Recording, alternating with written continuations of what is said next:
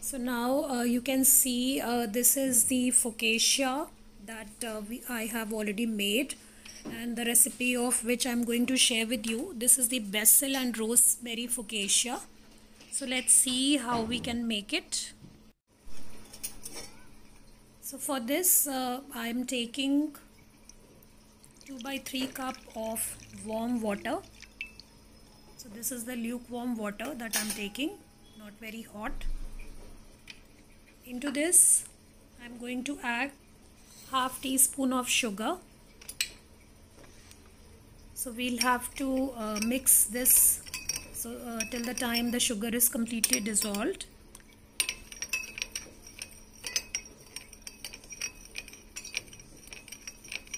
So after dissolving the sugar, we have to add the active dry yeast to this. Now as the sugar has completely dissolved, we are going to add this yeast to this. So now this is active dry yeast that I have taken. We have to mix this.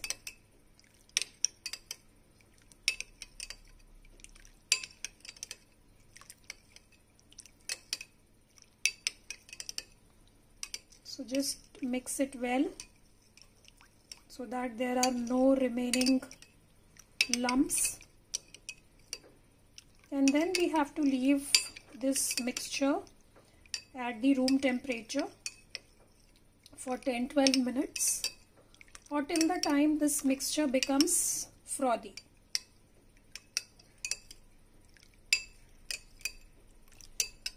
So since this time in North India it's pretty cold here, that is why I will leave this solution by covering it with a lid or a plate so that it keeps warm for some time. So I am going to remove this spoon and will keep it covered for some time. Around 12 minutes have passed, so we'll just check this, and you can see this has become frothy now. So we'll mix it again like this.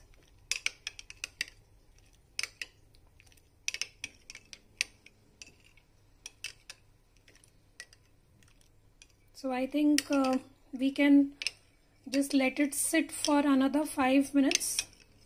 So it's taking time probably because it's too cold out here. So let's again keep it for some time, around 5 minutes more.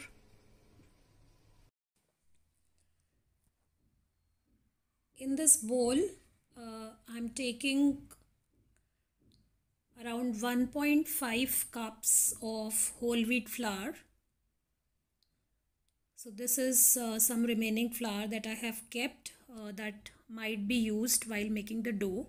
Into this I'm adding 1.5 tablespoons of sesame oil. So you have the option, you can use even olive oil or sesame oil. Then I'm adding half teaspoon of salt to this. You can even add more as per your liking. That totally depends on your taste, and this has to be mixed really well. Initially you can start by this spatula to mix it, and later on you can use your fingers for mixing.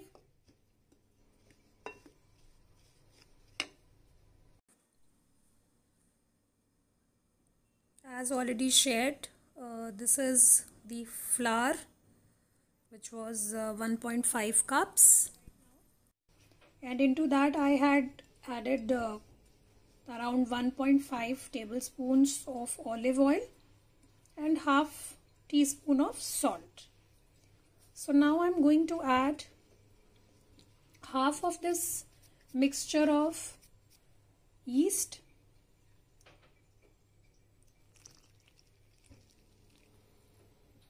So after adding this, I have to knead this like we knead the doughs for chapatis and everything. So we have to knead it like this. Keep kneading.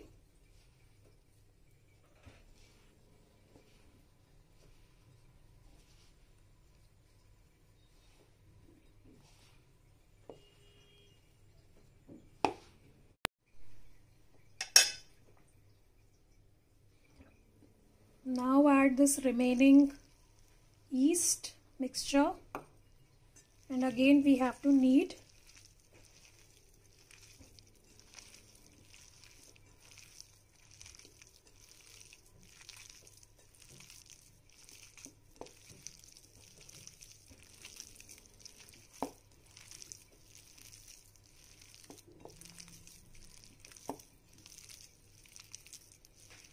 So the dough has to be really elastic and smooth, and you have to knead it till that time.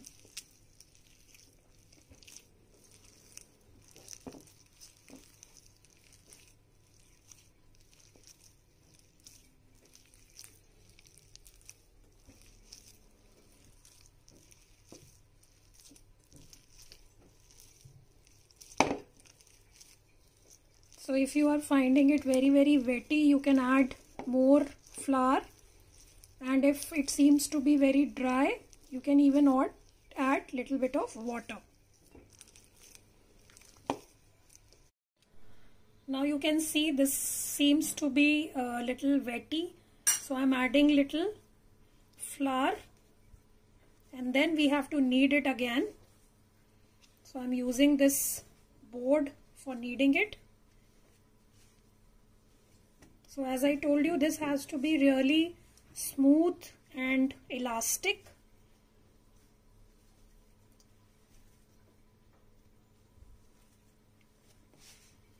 So keep kneading it till it becomes smooth.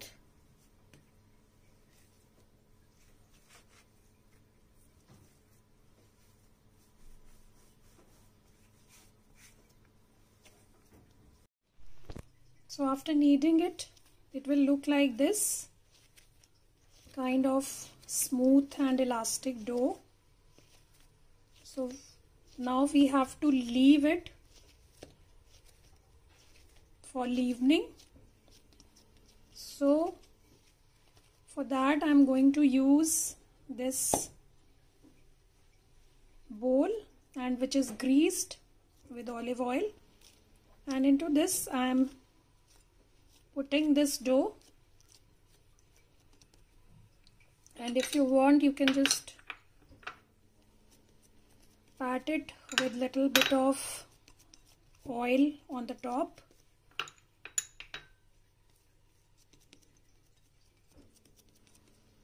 And then we will have to keep it covered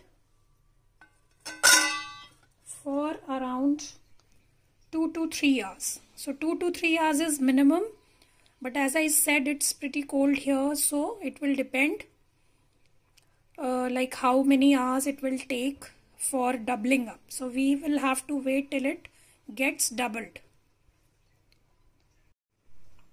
Now I have taken 1.5 tablespoons of oil, and into this I am adding chopped fresh basil leaves. So these were around 4-5 basil leaves. If you want, you can add even more. And into this I am again going to add 1 teaspoon of rosemary herb. So all these things I am going to mix.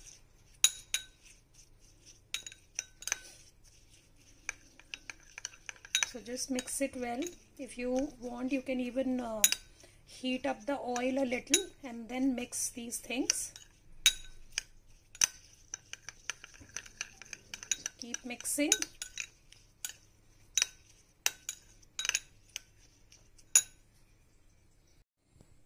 Now this is our leavened dough that we had kept covered for around 4 to 5 hours. So now we have to put this into a greased pan, and that we have to bake. So this is the dough. You can see it has puffed up. We can just put it on the board and again try to knead it. Now this is the greased baking tray. Into this we will have to set this dough like this, and then this is our mixture of basil and rosemary. This we have to pour on this mixture, on this dough.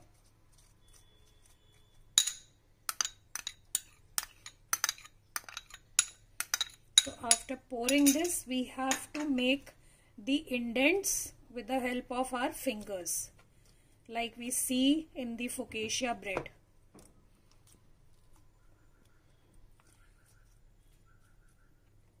So you have to roughly make the indents, and then again we will have to leaven it for say 30 minutes. After that we will bake it in a preheated oven. So after baking it for 30 to 40 minutes at 200 degrees Celsius, we'll get like this. Now it's the time to remove it from the baking dish. Use a sharp-edged knife to cut it into the desired squares or rectangles. You can see how perfectly it has been baked, and just look at the texture. It's very soft also. You can even slice it so that you can make a sandwich out of it. So this is the focaccia bread.